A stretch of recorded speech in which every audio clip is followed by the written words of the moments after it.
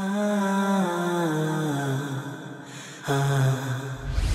love you, Allah.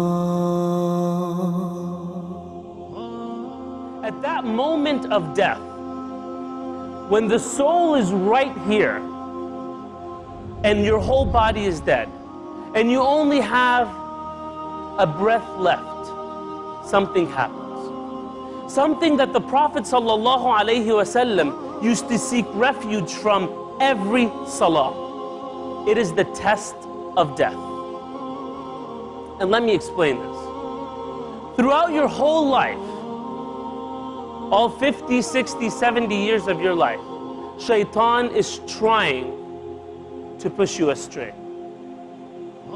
And he comes and whispers to us certain things to do and not to do. And throughout our life, he succeeds sometimes and he fails sometimes. But this is his last chance, right? You're dying, your life is ending, and he only has one chance left to push you astray. So he will come to you in the form and shape of someone that is dear to you that has died before you, a mother, father, son, whoever. And he will come up to you at that moment when the soul is about to leave the body, and he will tell you, Ahmed, I am coming from the unseen world. The true religion there is not Islam. It is something else. And you have that split second to decide.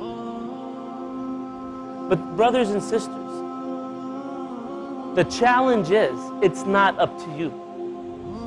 It's not. Allah subhanahu wa ta'ala says, يُثَبِّتُ اللَّهُ الَّذِينَ آمَنُوا. Allah is the only one that on that day, at that moment, can give you the ability to say, أَشْهَدُ أَن لَا إِلَهَ إِلَّا اللَّهُ وَأَشْهَدُ أَنَّ مُحَمَّدًا رَسُولُ اللَّهِ. And it happens how? It happens based on how you lived your life. Were you truthful to La ilaha illallah? Were you from those who worshipped Allah truly, loving no one but Him, fearing no one but Him, hoping in no one but Him? Did you truly submit to La ilaha illallah? Or was it just words that came out of your mouth? We can all, mashallah, we can all say Islamic words, Assalamu alaikum, brother, Jazakallah khair, Barakallahu feek. We can all use these words. But what's inside, only Allah knows. You and Allah. You can appear to be the most pious person in this community, but only Allah knows who you really are. And at that moment, brothers and sisters, the real you comes out.